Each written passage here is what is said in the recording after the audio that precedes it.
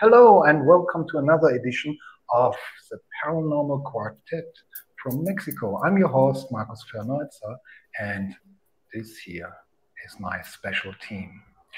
Gary Mannion, hello, welcome the second time. Thank you for having me again. We are very happy and proud to have you here. And like every time, the wonderful Julie Adreani. Hello, hi everyone. And the wonderful Judith Millar. Welcome. Hi guys, nice to be back.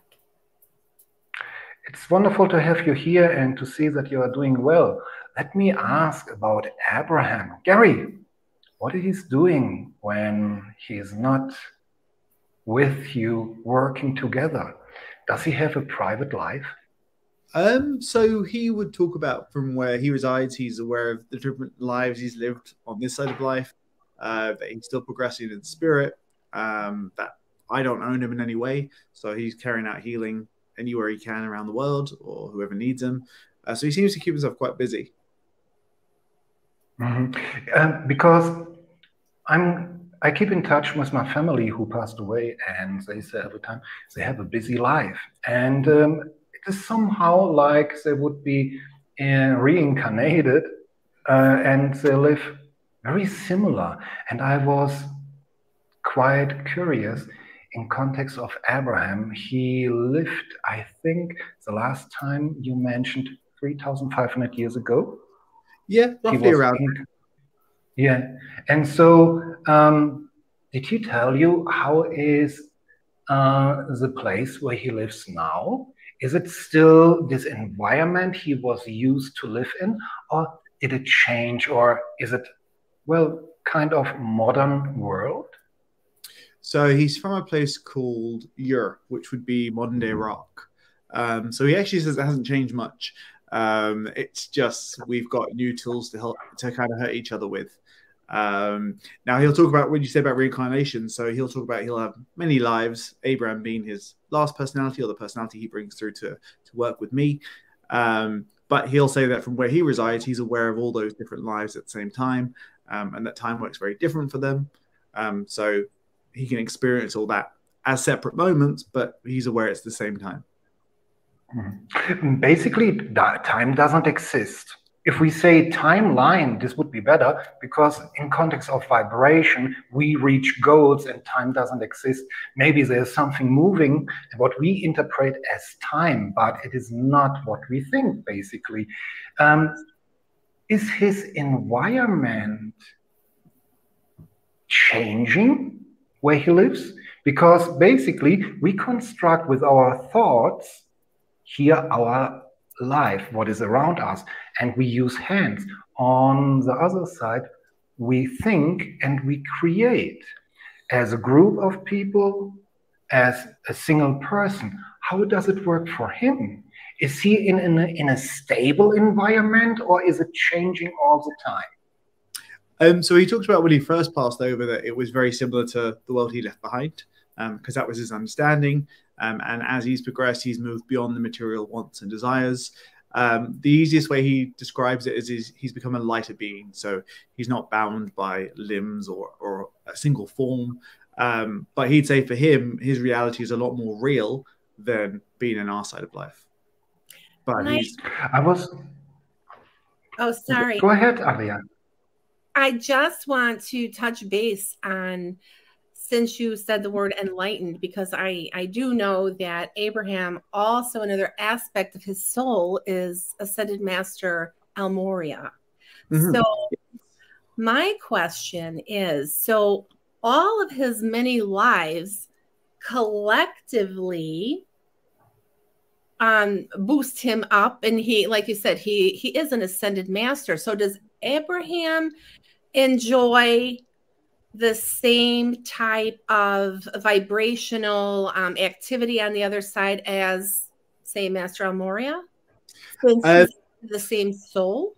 So Abraham would be kind of an aspect of that. So he does say that from his awareness, he's aware of all those different lives, those different aspects. But then the kind of personality he brings through, in essence, is a construct. So it's taken that personality up to a certain point, but he's also saying that he that personality and that level of understanding, there are aspects of him that he's aware of that have a lot more understanding. Okay. And is it correct that he was also one of his aspects of his life, one of the three kings that brought gifts to Jesus? Oh, it's entirely possible. I don't know if anyone's actually asked that. I seem to have the grumpy Abraham. What I mean by that, he's a great character, but Abraham is very almost kind of set in his ways. He loves healing.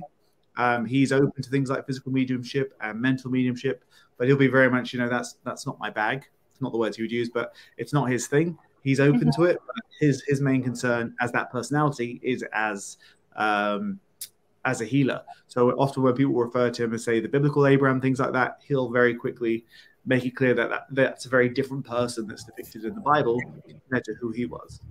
Okay. And I just want to also just put in that I got to experience his wonderful healing in seance. I was picked when I went to New York and saw Gary this past summer. And really everybody in the room could hear the clicking, could hear the almost like a gristle sound of, him working inside on my spine. So it was so amazing. And I didn't feel pain, but I felt pressure of surgical utensils actually working. And what was so evidential for me was it was so involved what he was doing that there was a time when he moved to the next patient that I felt like I was going to fall. I felt like I was going to collapse because I was so hot and just the pressure and the intensity of it. And just when I thought, oh my God, I'm just going to fall because I can't move, he came back to me and he put his arm on my shoulder, his hand on my shoulder, and whatever it was calmed it down. And I was able to stand while the other person got healing. But did you feel his hand on your shoulder? Yes. And his hand started working on the back of my neck in a certain spot wherever I needed surgery. And I actually do have cysts on my spine. I have stenosis. I have, messed up discs. So I literally felt his hands, the tools working, and everyone in the room could hear the clicking noises. So it was really amazing. If you speak about clicking noises, do we speak about metal noise and kind of metal noise of surgery tools? Yes. Yes. Gary, question. Is a normal surgery like we know them here on Earth, is it necessary? Or do you say this is something completely what you shouldn't do? You should have trust more in life that you don't get sick. You know which direction I go? I think to be sick is nothing what we are supposed to be in real. It is a circumstance of energy who is not working in the right way, if I can put it in those words. What is your opinion about it? So first and foremost, we work with the belief system that the body builds itself and it has the recipe to repair itself. Sometimes it might need some stimulation or inspiration, but it has the ability to fix. Can I ask? However, go on. Sorry, Gary. I wanted to ask. I actually was listening to one of your podcasts last night, and I was really intrigued because when you're doing the surgery, you're fully awake, you're coherent. I very much am working the physical. In my physical, I'm fully awake and coherent. Whereas I'm very hands-on, like yourself. And when I'm also, my physical is the healing, but also for some reason moving objects. It's for loved ones to see that their loved one is right there moving this object, doing that. It's for, physical evidence in front of their eyes, as you were explaining in part of your podcast. And when you were explaining, I seen you with your hands on the actual person, and that's how I would do. I would put hands on, and I I can feel, I can see. Now, I'm not talking about the tools, but I can feel and I can sense exactly where that person needs the healing. But again, you were explaining, like yourself, you can do that online. Whereas I've maybe been family in South Africa. I've done, you know, America. We can do it over online, and you're still visualizing those hands. You can still, I don't know if you can, but when I do it, those hands are still, you're seeing those hands going and being guided to that area of the body. Yes. So I was curious, I was just about to, do you see the same when you're doing it online as in the way I'm explaining it? Yes. So when I'm doing it face to face, Abraham has full control of my physical hands. So I let them move, I let them do what they need to do. And then while that's happening, I will see and feel additional hands going into the body. Whereas if I'm doing an absence session, I'm more physically, I more meditate, and then I will more observe what Abraham is doing with that person. So it's similar, but it's probably when I'm doing hands-on, I'm more physically aware. Whereas when I'm doing absent, I'm more focused on more as an observer. Yeah, see, I'm physically aware at all times, but also I have also noticed that the physical side of things, what you were explaining, you know, to when I was listening to you, now I maybe this is wrong, but I firmly believe, my guides have said to me, we can cure cancer, we can cure bone disease, we can cure within your cells, within your marrow, within everything. And people have come back with conditions purely because they're meant to show and prove that these can be healed. So they can.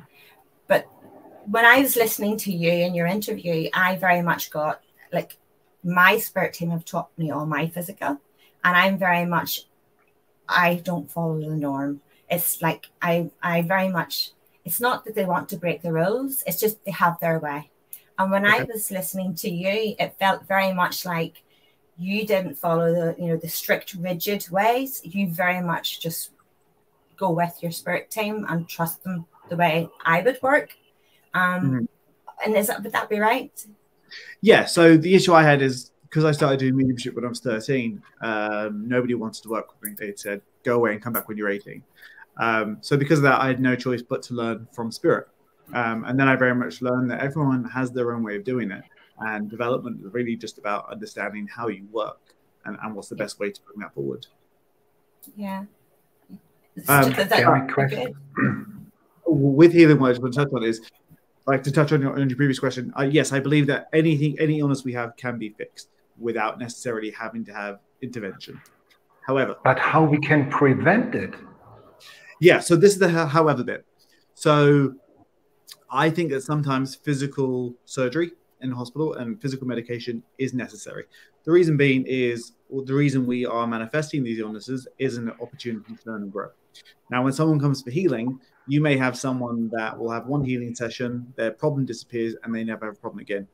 Or you may be working with someone who's going to have that problem throughout their life. And the healing is actually helping them to deal with that, because the lesson they've chosen to go through may be that they're going to have that condition throughout their life.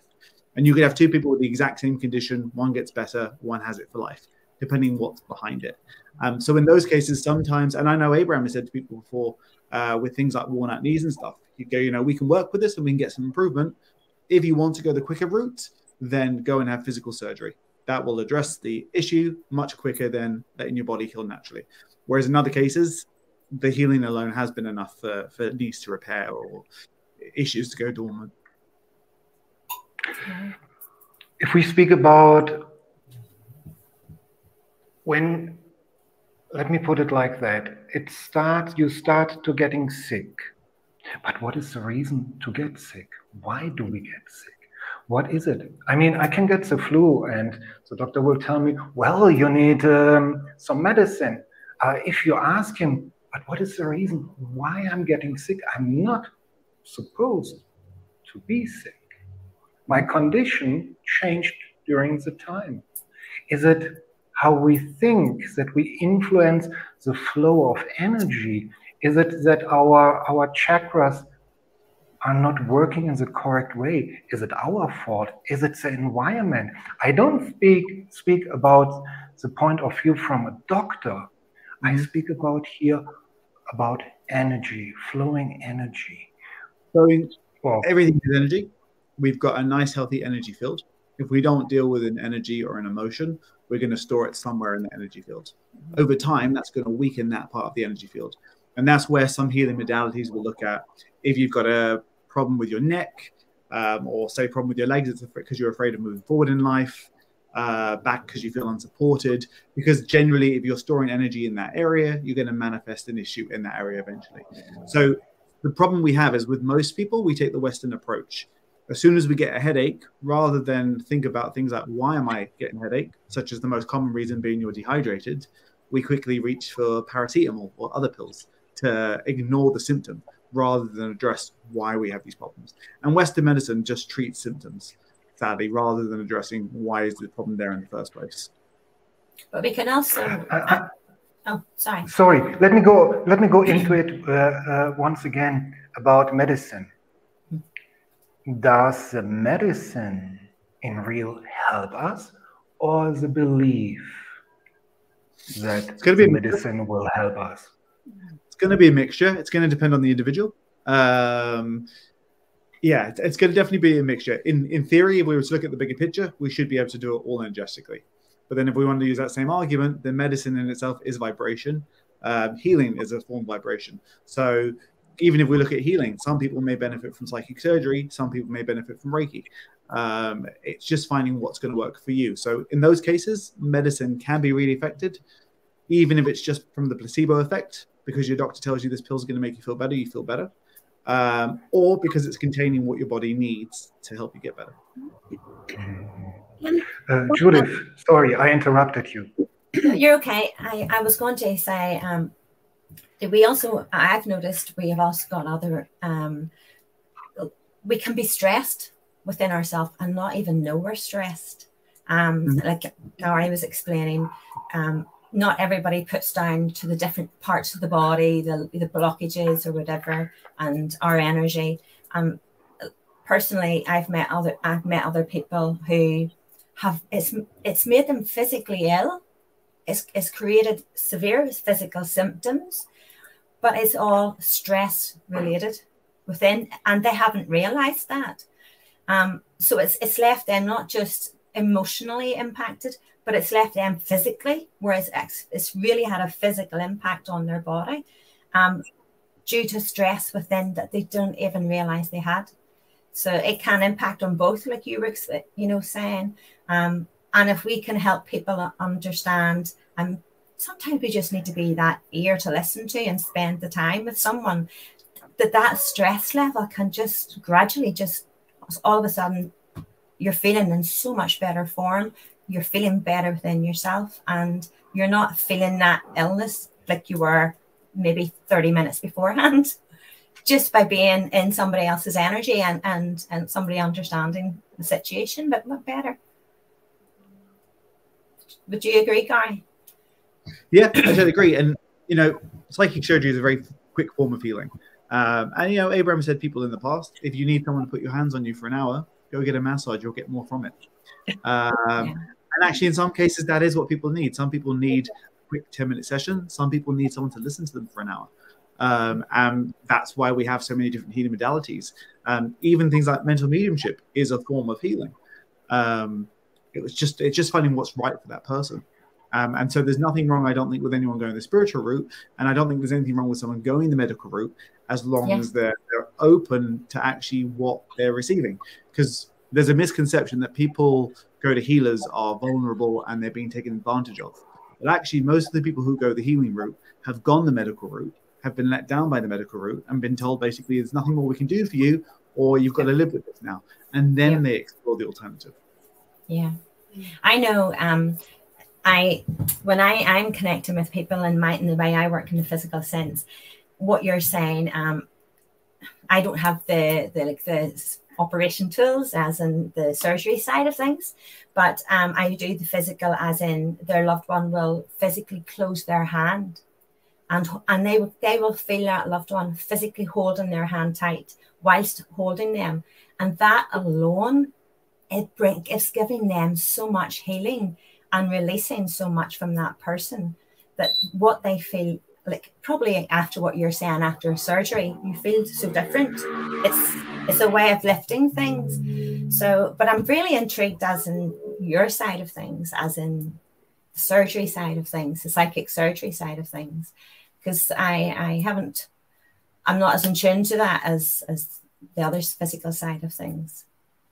So when I do work very hands-on. Well, Abraham works very hands-on through me.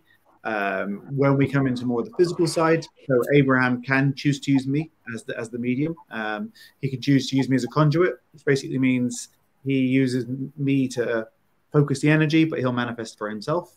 And then he'll work with things like ectoplasm and stuff like that.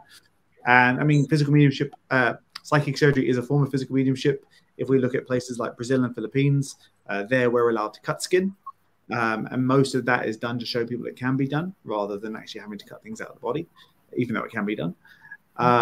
So I work very hands-on. I don't normally cut. I have cut in the past on the odd time, but it's not something we normally do, especially in the Western world.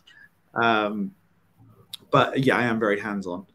What age did you first do your psychic surgery? Your first one? So I started doing the healing, the psychic surgery when I was 18. I was in Manchester in the UK teaching some psychic development. Went to do a bit of spiritual healing with the group and started seeing hands go into the body. And then I was researched for 5.5 years. And we had a 90% success rate with the research. So it just kind of took off from there, really. 18 is young. It's young, but you've really trusted and you've just went with what you were being guided and what you were sensing, and so that shows you have a really strong connection with your spirit team, because you just at that age. Simple minds make great mediums. Yes. Well, we all, I suppose, any medium, whether we're physical or mental, we all, it's surrendering and trust, really, isn't it? It is. But yeah. It's amazing to hear at 18. Yeah. Gary, can you talk more about your other members of your team, like Mrs. Willoughby and Jimmy? And then I have another question about working in the light, because I did see you working in the light, and I'm wondering what kind of physical symptoms or after effects that you might have or suffer after doing a lot of physical mediumship. So yeah, part of my healing team, and then we've got my physical team. Okay. Now, one big difference is I am aware of Abraham. I can talk to Abraham any time of the day, whereas my physical team, I only know about them through what other people tell me. Because when they're working, I have no awareness of what's going on throughout. So we have Jimmy, who tends to be the mouthpiece. He's the master of ceremonies. He'll come through and lead the seances. We have Mrs. Barnaby, who brings through people's loved ones. So she'll act as a medium to build a bridge between our side and their side. And then when that bridge is strong enough, she'll let the loved one come through in some way and work. Of course, we've got David. He'll pop through every now and then. So he is in charge of the energy. He's not one of the scientists, but he understands my energy better than anyone else. So he has the final say of what experiments do or don't happen. We've got a range of different scientists that specialize in different types of phenomena. I think if we have any else, there's a couple others. I'm just trying to remember who they are. Those are the only ones that I got to witness. But I did get to witness your team in action with precipitation art, bringing through the loved ones, family members, and that was amazing. And I understand that's something new for you. Completely new. So precipitation, for those who don't know, it's where you'll get, to put it in very plain terms, we have blank paper in the room, we have pens, pencils, ink, and during the seance, an image of your loved one will appear on that paper for you to keep and take home with you. It's something that I never thought I'd ever get. Literally, when I was in America last time, 10 minutes before the first seance started, somebody said, "I've got my precipitation box with me tonight. Would you mind if it's in the room?" And I said, "Yeah, okay, just put it under your chair. They'll either use it or they won't use it." And we had an image of someone's loved one appear that night. And then I think it was 7 out of the 10 seances we did had precipitation. It was amazing. Like you could hear the papers rustling around, and I think they scrapped 1 or 2. Like they smashed a paper. They probably didn't like what came out, but in the end, there was beautiful images of loved ones. What's great as well is with the images, they continue to develop for about 24 hours. So in some of them, the image will get clearer. In one, we had the image had a woman without glasses, and within 24 hours, glasses had appeared on her face. Names appeared around the picture over 24 hours, which is great. So that's after the seance, and it continues to develop. I would like to ask Julie. Julie, you're a physical medium. A developing. Did you ever have images or a photo or something like that? What you got from the Ascended Masters? Would you be able to heal as well? I do healings. I work with a clinic in California, and I do a lot of remote healings. Yes. I've been doing those for about 2 years, but I go into a trance. Personally, I just let myself go, and then the healing happens. What about images? For images, I've been using, I made my first spirit box about 4 years ago, and not much happened, a few little specks. And then I always thought, oh, maybe the box got moved. Maybe something, accidentally got marked on the card. But I have been using one specifically for the last year because I studied with Michael Shane, and that was part of our program to learn, to use that. And I have had letters with a few different colors and some other markings that were not, that you can, they're not accidental. So I've just saved them, marked down the date, and taken them out. And, I put them in my Apport cabinet because I feel like it's a form of materialization. So, but it's something that I never expected to do. And actually, I just thought it would never happen. But like Gary said, you never know. Yeah. And what happened with you was marvelous. And can you talk about also Mrs. Willoughby with her materialization? I mean, it was incredible to be able to see a full arm and hand coming out of, I believe it was one of those portable tents at Neil's house, right? And literally it was like solid looking. It was, solid. So we use a pop-up tent as a cabinet. It's mobile, different colors, they're cheap. One experiment the team do is they will materialize a hand in lighted conditions. Then in the second part of that experiment, what they'll sometimes do is they'll let your loved ones inspire the hand. So what that means is the spirit team create the hand, then your loved one inspires it with their personality. So as you come up, a lot of people will report that the way they hold the hand, the way they rub the hand, the energy they can feel with the hand is related to their loved one. So we had a seance last night. Yeah, it was last night. And actually they did that experiment in the seance. And I remember the guy telling me afterwards that his daughter died, and she did something with his hand literally just before she passed. And when she materialized her hand in the seance of light, she repeated that. So he knew it was his daughter. So that's quite a good experiment that they've been doing successfully. But the good thing as well is things like the precipitation, it's still early days for them. They still want to take it much further, which is great. So I'm interested to see where that's going to go. So what do you think? I'm sorry, just with the presentation, what do you think was inspired it? Do you think because you were in America, where they're the famous Bang sisters, they're famous for their mediumship? I mean, they started out in New York and then lived in Chicago and then went to Indiana, but it's just fascinating. Yeah, especially the precipitation. We were in an area where it was rife in the past, so there must have been a lot of residual energy there for spirits to tap into and work with. I'm sure it's not an accident that somebody bought their precipitation box 10 minutes before the seance started.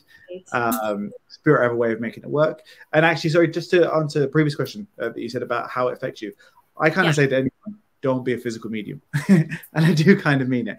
Physical mediumship puts a huge strain on your body. And it's not just me. All physical mediums have their own side effects that they get, sadly, from working with physical.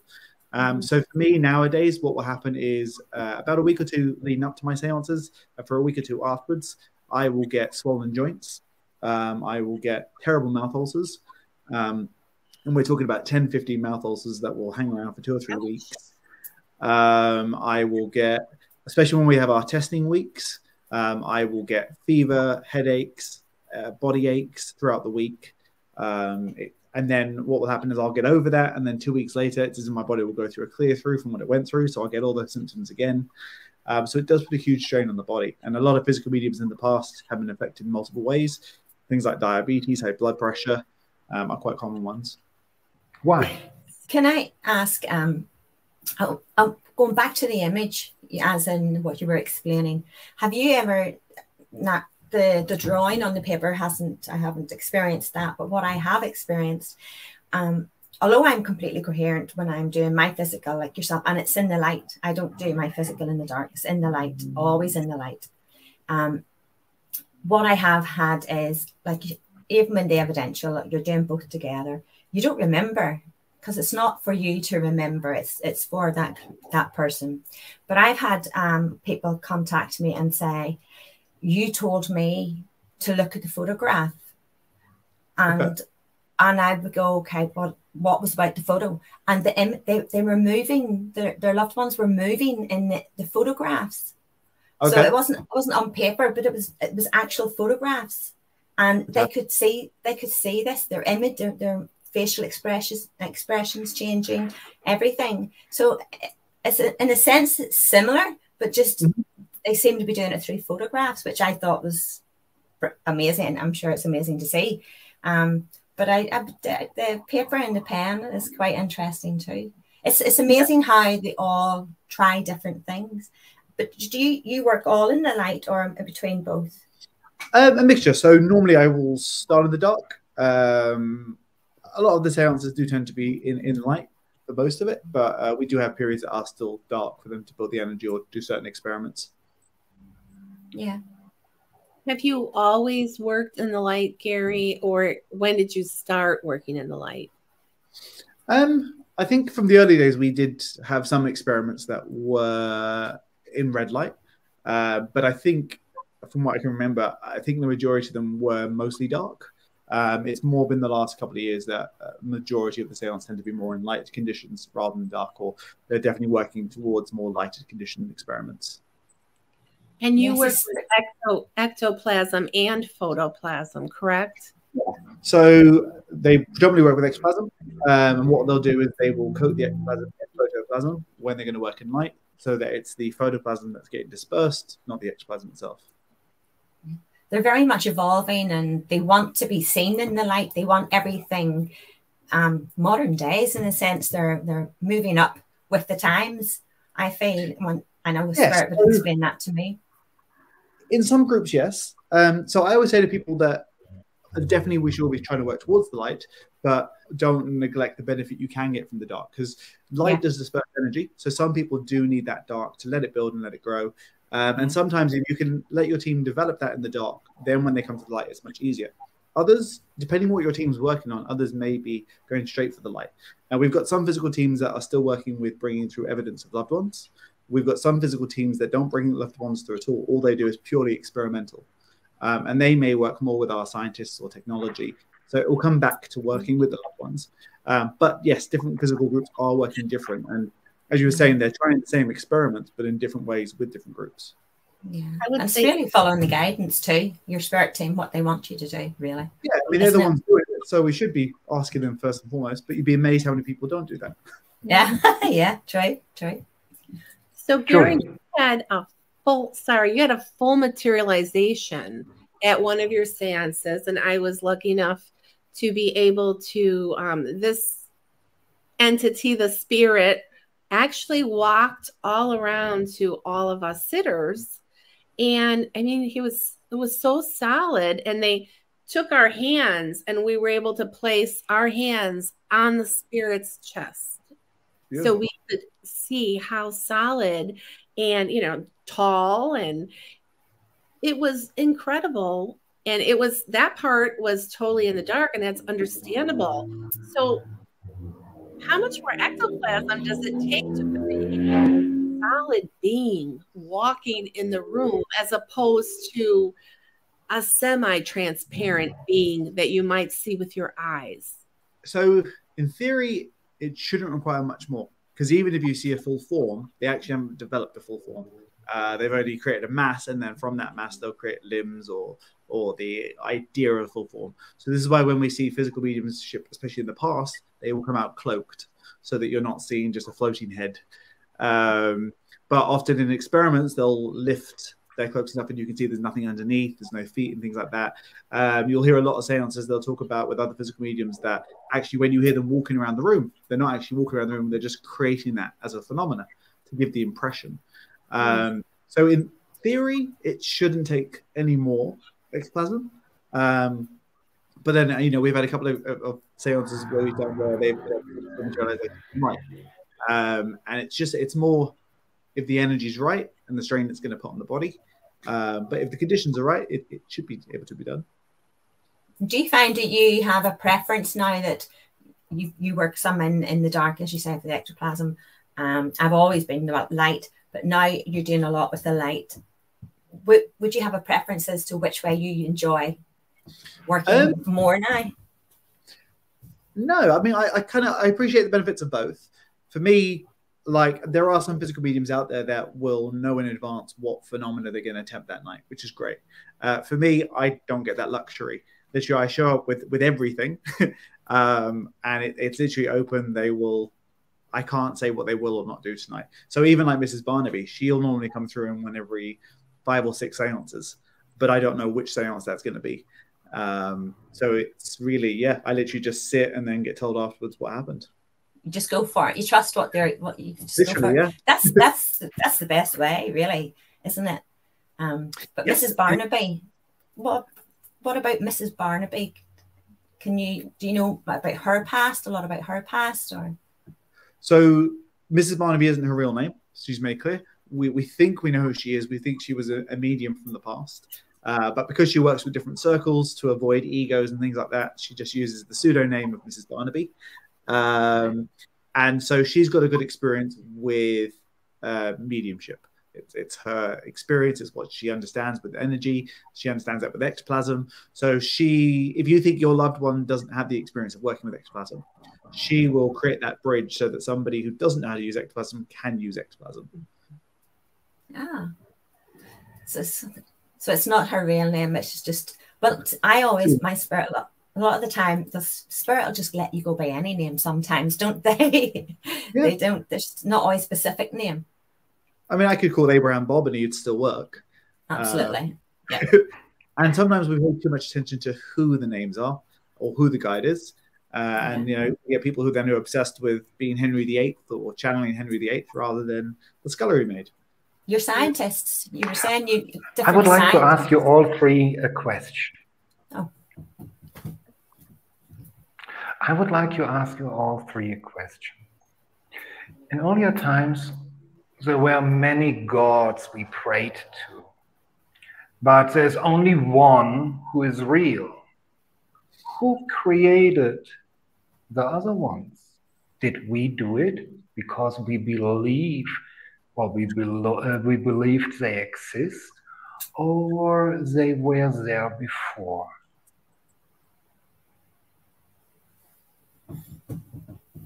Okay. All right.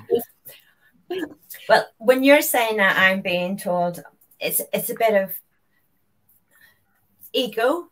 I'm being told sometimes ego comes into play, as in a hierarchy that we fear others. We see them as a god, but they're not necessarily a god. As I'm being told, I've always been taught, it doesn't matter how far somebody is or we are on our journeys. We're all equal. We're exactly the same.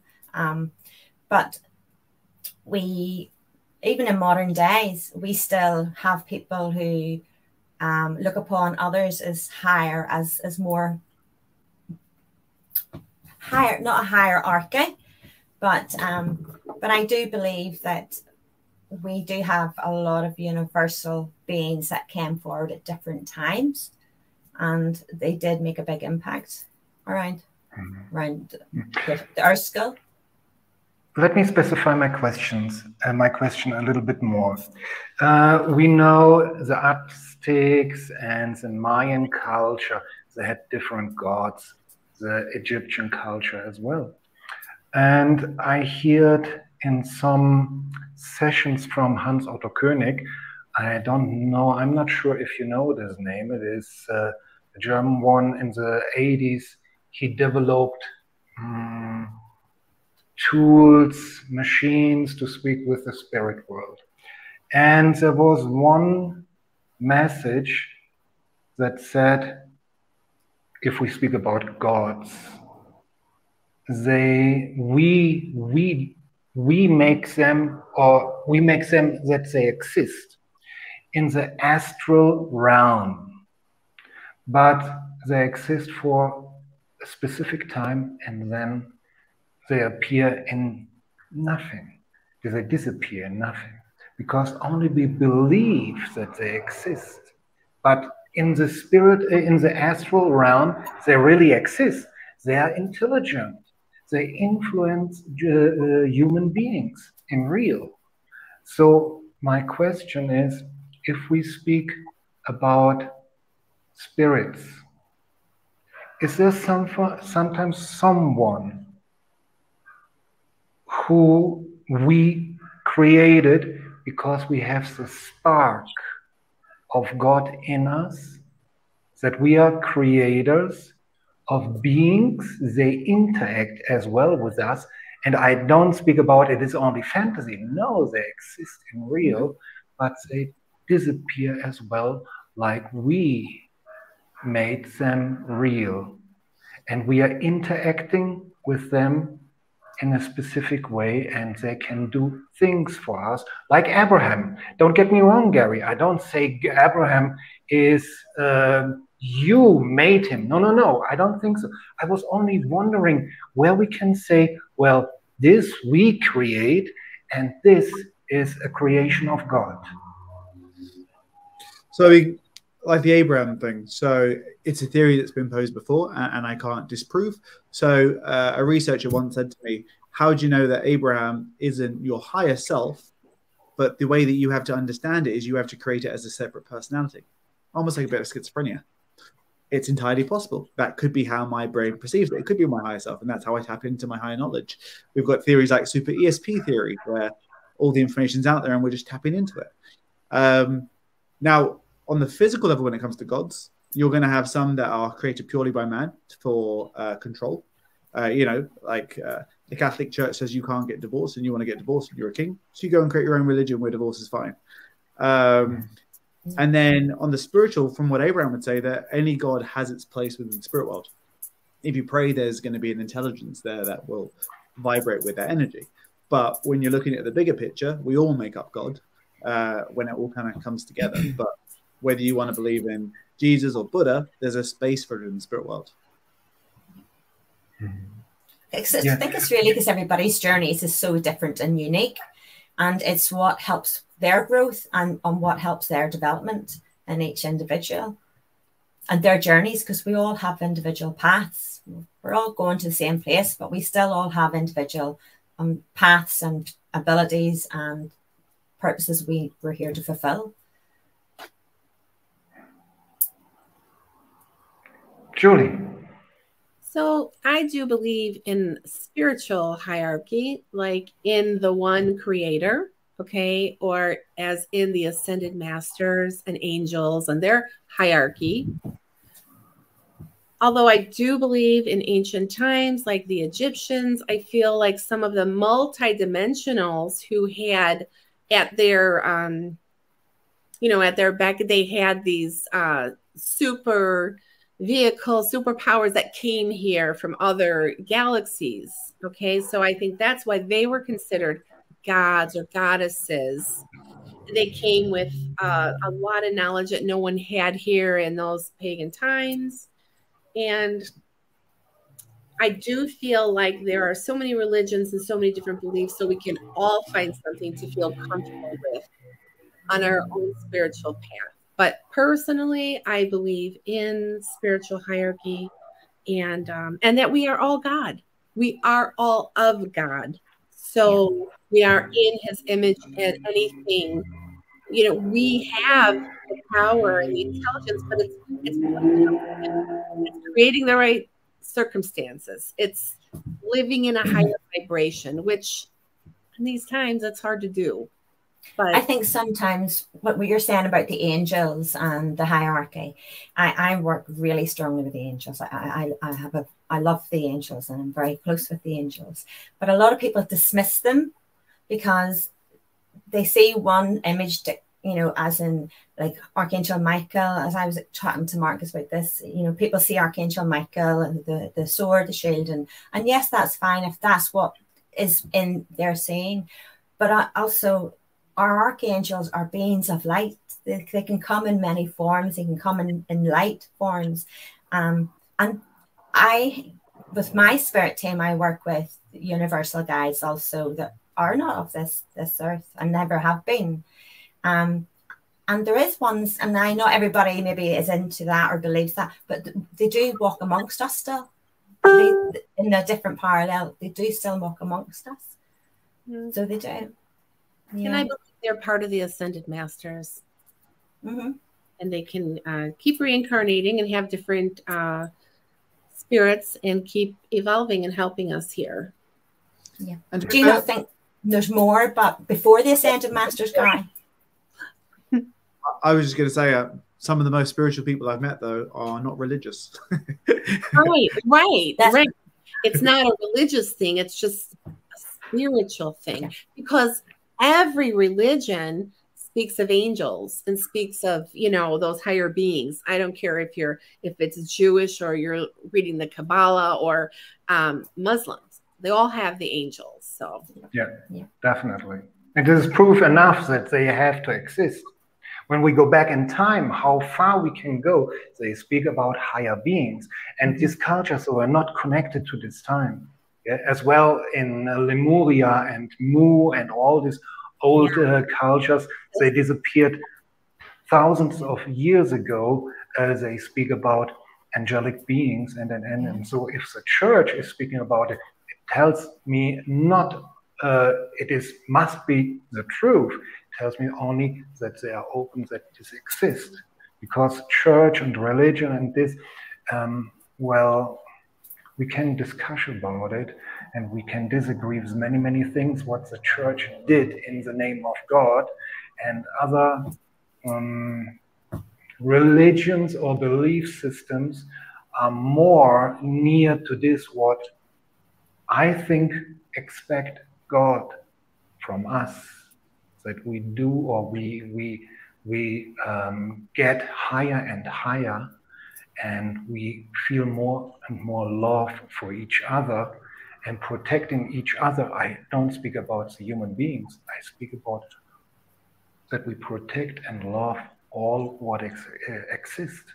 If it is a little bird, a worm, a dog, my neighbor, I hate, I love to hate. Nothing real. That we find back. Are you leaving that one in? That we find back to the root of what is in us, this spark of God. Mm-hmm. What about light language?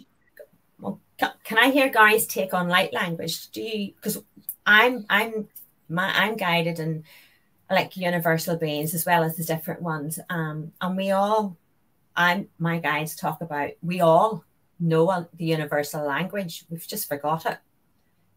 So what would your take be on that? I think they must. Please, Henry. I was going to say, I'd say it's very similar probably to sound healing. It's another way of interpreting the vibration that is going to be beneficial to some people. Yeah, there must exist a general language, because if you are into ITC and you make recordings, you will every time hear voices in the languages you speak. I can go, for example, to China. I will get my EVPs in German. A Chinese person can go to Germany. He will get the EVPs in his own language. That should be because you are acting as the medium. So this is one misconception we get when we look at things like spirit photography, It's not the medium in the picture that is creating the phenomena. It's the person taking the picture. So if you're creating that phenomena, it should be in a way that your database, your understanding should be. So it should be in a language that you would understand. We influence that energy in some way. Yeah, because I've done readings for Indian can only speak, their loved ones could only speak Indian, you know, but they come through and talk to me in my language, so that you're able to pass on, and so that makes perfect sense, because that's what I would experience too. I had many years ago an EVP. They were speaking someone Russian on it. I can't speak Russian, but I can identify it, and he seemed to be, he wasn't a bad guy, and there was another language. He said, no, you go to hell because you were a bad guy, and he were asking for help. But hell doesn't exist in the way how we think it should be, with devils and torturing people, and that are levels of, let us say, an environment what is maybe good to live in or less good to live in. And so, yeah, it's very interesting sometimes to see in how far we can interact with the other side. And even so, it seems to be very difficult to understand how life will be after our reincarnation. Is every time a very interesting topic to discuss about. But we are running out of time. Can I ask one last question to Gary? Yes. Okay. So in your healing work, Gary, have you ever worked with anybody in their mental illness, like people hearing voices? Because the EVPs, that reminded me that nowadays people are actually, mediums working, you know, holistically with these types of people, are actually able to record some of the EVPs to prove these people really are hearing voices or attachments, if you want to call it. So yeah, so I always say whenever we work with mental illness, it's not the illness working with, it's the person. Now, some people may be experiencing mental illness due to a chemical imbalance or hormonal, so it could be purely physical, and we can't rule out that, you know, even if we look at things like The Exorcist, it was based on a young boy who had schizophrenia, so that became the focal point for his illness. In a lot of cases, I do think it's just someone who's oversensitive, who probably is hearing spirit. And in some parts of the world, you know, if we look at Brazil, the spiritist movement in Brazil, their hearing voices is, you would look at things like mediumship and development. And actually in the UK, we had a really good TV program a couple of years ago called Am I Normal? And in it, this guy said, I was brought up in a religious community and I was told it was okay to hear voices. It was the voice of God.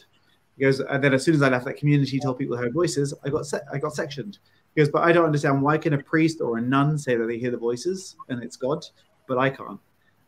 But yeah, I do think in a lot of cases, people are just sensitive and aware of spirit, and it's getting misdiagnosed as mental illness. And we can see that a lot with things like ADHD, autism. You know, we see with physical mediumship, if someone's not releasing their energy, it's going to keep building. So there needs to be an outlet in some way. Can I just follow in on that? What you're explaining as The Exorcist, the film, and my grandson, he's 9, and he's very spiritual. He's very, very open, you know, as a young, I know he's younger than you, but 13, but he's very spiritual in the sense that he hears things, and he'll say to me, and the thing I love the most about it, he'll say to me is, Nanny, I don't really care if I'm different to everybody else, because I know I hear them. And my angel, we did this. Sorry. He painted me this because, so he painted me that. And the deal was, he would paint me the angel he sees every night, watching over him. And I would paint him Mickey Mouse. But yeah, he still say to me, the angel's in my Mickey Mouse painting, still in my room. But I encourage him to be open about it, because when people don't understand, our children are those generations going forward. And if we can build on that knowledge. When I was a child, nobody understood me. They thought I was an over-imaginative girl. You know, they couldn't hear, they couldn't see what I was doing. But I learned from that. And my passion, a lot of my passion is helping children, because it's important that when they have that support network, they're going to keep that gift. They're going to be understood, and they're not going to be scared. Like you say, so many misdiagnosed, and it's because they weren't understood. And yeah, that's a good point to end on, really, isn't it? How can people get in touch with you? So the quickest way to get hold of me is through Facebook. I do have a website, but I haven't updated it in a year or two, so I really need to do that. So the quickest is probably just add me on Facebook. Thank you. Or in the description of our video, we will get all what is necessary for your getting in touch with you, your websites, events, and have a look what is in the description of this video. I say thank you to Gary Mannion and Julie Adreani, Judith Millar. It was nice to listen to you as co-moderator, and it was so interesting. Gary, thank you so much that you had time for us. Take care. And see you guys the next time when it is time for the Paranormal Quartett from Mexico. Goodbye. Bye. Take care.